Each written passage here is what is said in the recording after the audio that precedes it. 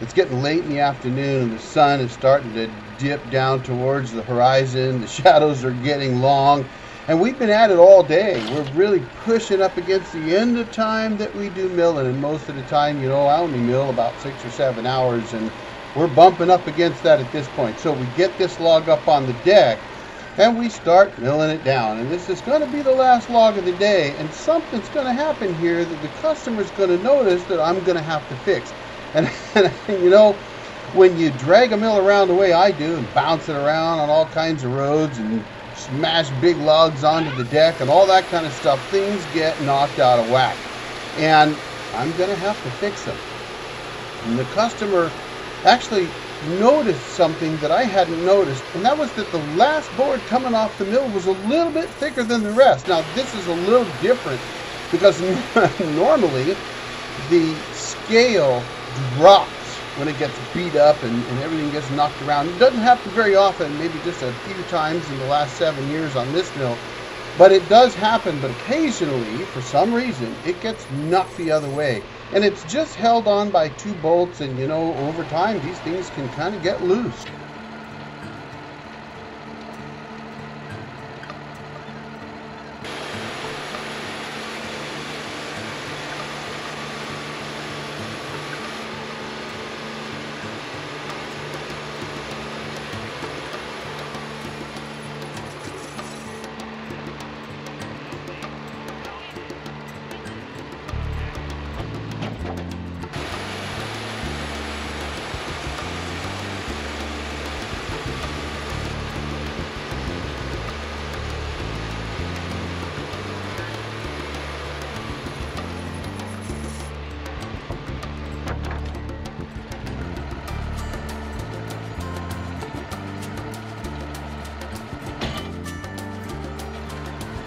All right, we're getting this log set up, we're getting it milled down, and again, you know, when you run a portable sawmill business like I do, and you drag your mill out into these remote locations, things just happen. It's just the nature of the beast, you know.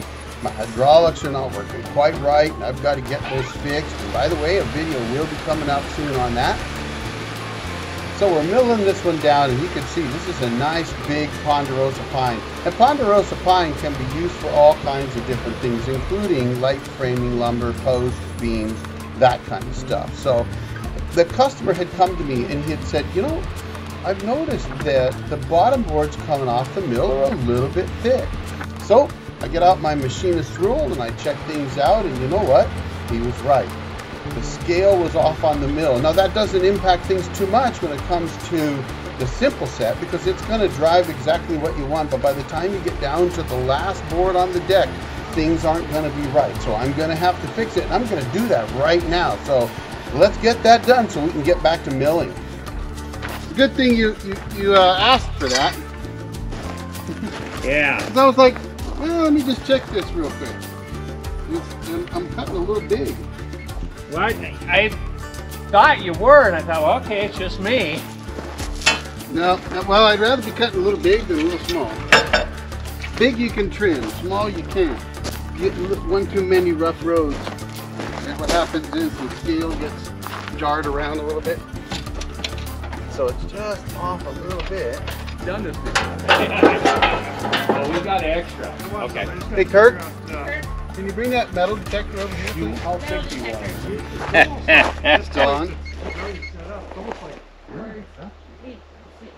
There you drop. Where were you working at? It was actually on that up top. Ah. So right, oh, you know what? It's a slotted one. It's getting late. Well, now that I got all that off, it'll be easier to do this. I'm about frickin' done, let me tell you. Well, no, I am done.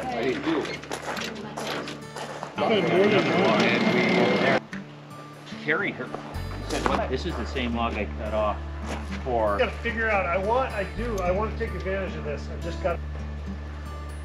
So you're planning to stick around tomorrow, based on. This is Eric. Eric, this is Sean. Eric, how you doing, Eric? Sean, how are you? Nice to meet you. So you got more cutting to do tomorrow?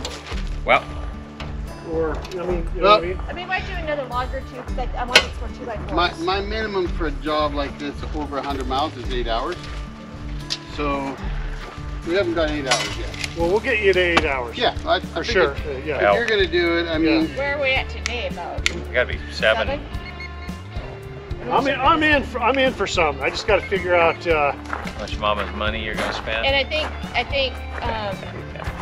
Well, and what's the smartest thing to do with the wood? Because I don't really have any project plan right now. You got to stick it and let it dry, right? Yep. Yeah. And that's the thing. That's one thing we got to do is get sticks, because you can't use pine on pine. We found out. For You wet. can use cedar.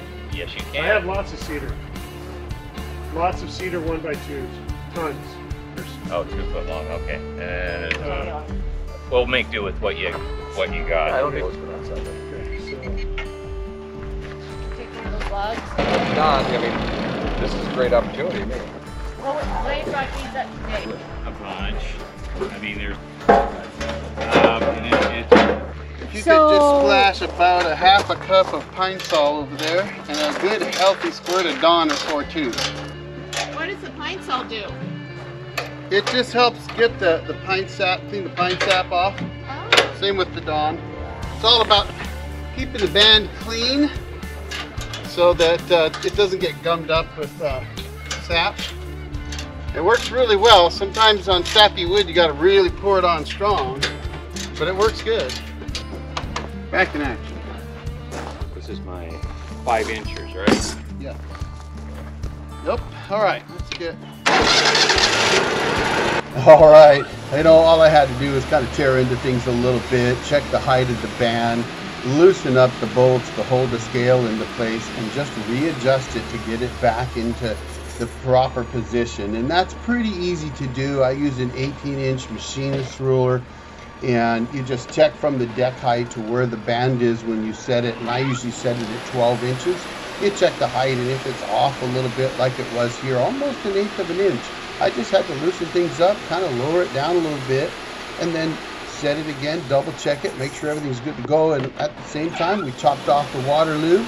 I just use water, pine sol, and dish liquid. It works really good. I know guys use other things, but you know what? I just find that that works best, and Woodmizer says that's what they recommend. And you know, maybe diesel would work better. I'm happy with what I'm doing. So anyway, we got the scale fixed, and now it's time to go ahead and split this cant that we've cut in half. And you'll notice I tighten up the band right there a little bit.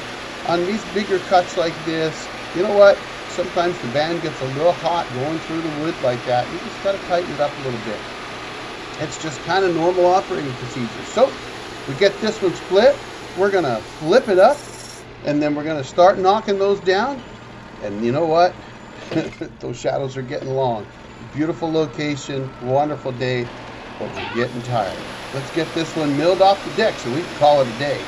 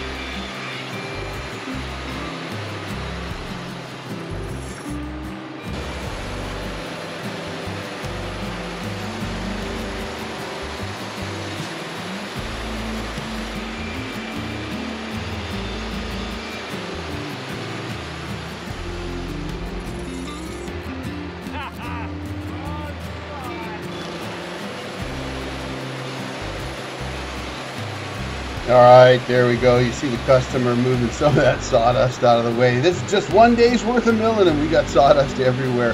That's the nature of the beast, folks. We're going to get this off the deck and call it a day, so let's listen in and hear a little bit of the conversation that takes place at the end of a day on a sawmill. Yeehaw! Did we want to rip this one tonight or no? No? Yeah. Take that. That's going I what? just gave you the 2 by answer. 4? What's that? Just gave you the answer. It's looking like bourbon 30 to me. Ah. Did we get 7 hours in? 8? Would we approximately?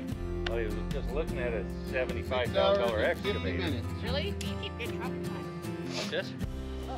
Well, It wasn't an 8-hour day. It was 6 hours and 50 minutes. Lord. That's too much bullshit on your part. it's all about actual working on the mill. I charge by that.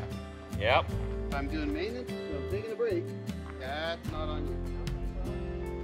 I appreciate you taking good records because there's been a lot of company catches that's not. Mainly first. I write it all, I keep it in my little writing the rain book. Yep. And Okay, unload this. I gotta that go way, put sprinklers there's, on. you know, that kind of stuff bothers me. That way? Well, it's just, if somebody does that. Oh, yeah. All right, folks, that's all I've got for you today. I hope you enjoyed the video, and I'm going to drop another one for you right here to check out in case you haven't seen it. And stick around. I got lots more coming. Got day 2 of this job and some more jobs to show you as well, and some maintenance and that laser install from Apenex. Stick around. Y'all have a great day. The old Jarhead out.